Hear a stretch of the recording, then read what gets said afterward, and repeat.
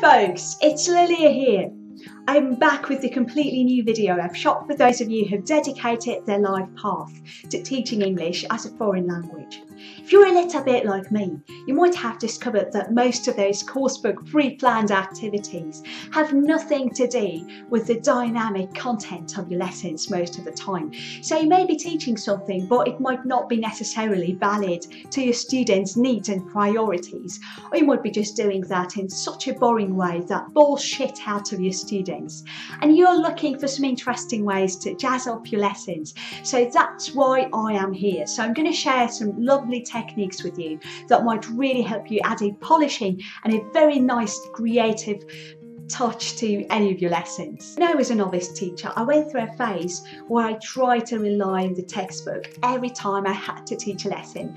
I was doing that because I was not particularly confident about my own both speaking skill and teaching skill. So I thought, I'd better rely on those authors because they know how to teach a proper lesson, don't they? So what do I know? But the reality showed me very, very soon that I really had to come up with interesting, creative ways of connecting one subject to another subject so that my students did not feel bored at all. So I started working on my own creativity, and so far I've got to a point where I feel like I have created a whole new perspective when it comes to language teaching, and I really hope to share some of my insights with you in this little video I filmed. So first of all, in order to teach creatively, you need to develop this holistic approach to what you can see in the classroom and to how you interact with your students. By a holistic approach, I just mean that everything, every object, every concept is multidimensional. Nothing in this world is just one-faceted, it's just normally multifaceted. And if you develop this feeling and ability to see those multiple facets in every object in your classroom, you'll stand a higher chance of creating beautiful lessons and just, conjuring up beautiful transitions between various activities, whatever you choose to run in your classes. So here's how it works. Without having to imagine your classroom, just look around yourself.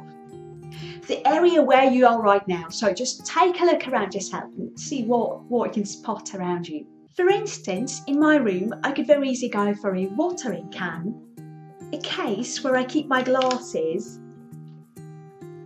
and some sticky tape.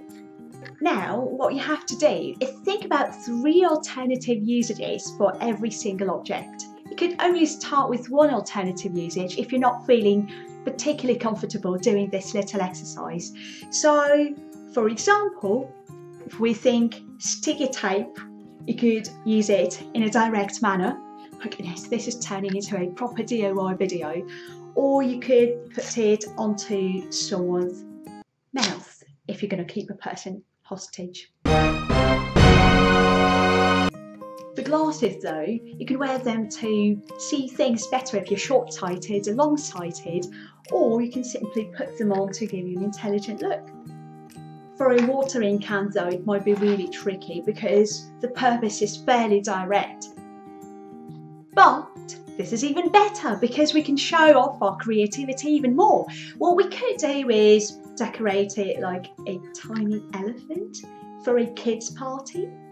You see the point, so you could be doing this for yourself to improve on your own creativity. Or you could run this activity in a little classroom, with kids or even with adults, where everybody would have a little bit of freedom to pick the objects they want and just creating the whole stories around those objects, and that generally will turn into a lovely lesson. So let's see where you end up.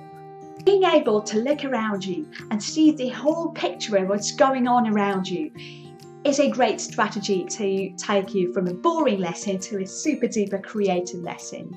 Okie dokie, so here's another one. Linking the unlinkable.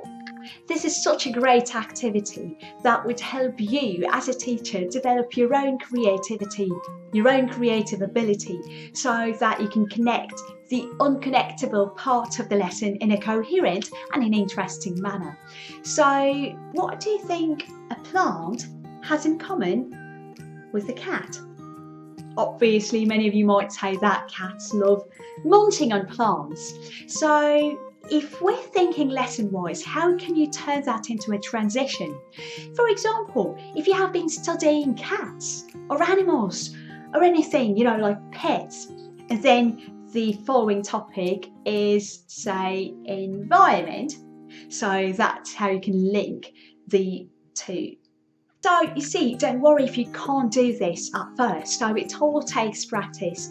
I want you to bear in mind a few things. First and foremost, there are no right or wrong answers. The whole point of creativity is that you can do whatever you want, whatever rocks your boat. So you can just generally create anything you like, even if it has not been created earlier, which is the purpose of creativity by definition. One thing that I don't want this video to turn into is me telling you which activities you should run with your class. I just really want you to use this video as a bit of inspiration to help your lessons shine and radiate happiness to your learners. So I really hope you do your best. And here is a little game suggestion I have for us that we can run in the comment section down below, so we can practice the former exercise and the latter exercise too if we want to.